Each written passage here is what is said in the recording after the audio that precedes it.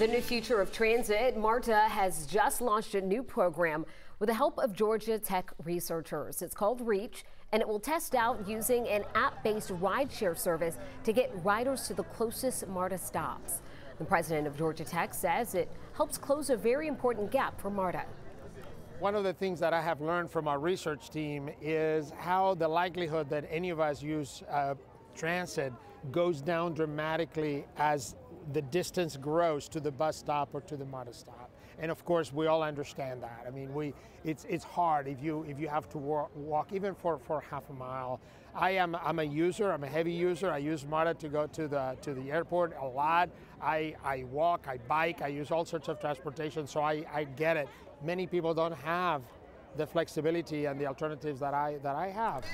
The program begins Tuesday and will run for 6 months at locations in West Atlanta, Belvedere, and the Gillum Logistics Center. The cost to ride is $250.